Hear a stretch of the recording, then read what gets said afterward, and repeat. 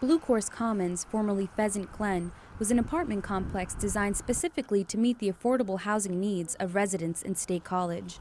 With more than 90 units, families were able to rent townhouses and base their rent costs off their income.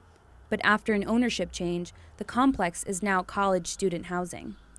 While families are not being forced to move, they are required to pay a much higher rent when their lease ends. That's tough on residents like Dikla Gish. And thinking of raising it, it won't give other family in the future this opportunity that we got, and that will be a shame. More than 10 families in Pheasant Glen reside with Section 8 housing vouchers, and while most families are understanding of the changes that are happening to the property, others fear that there are very limited alternative housing options. Since 2012, State College has lost more than 300 affordable housing units.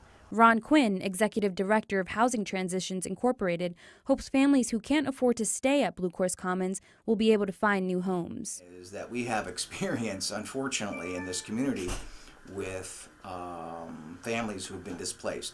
And the county has put together a team of people, including our agency and several other agencies, to assist in helping those folks relocate.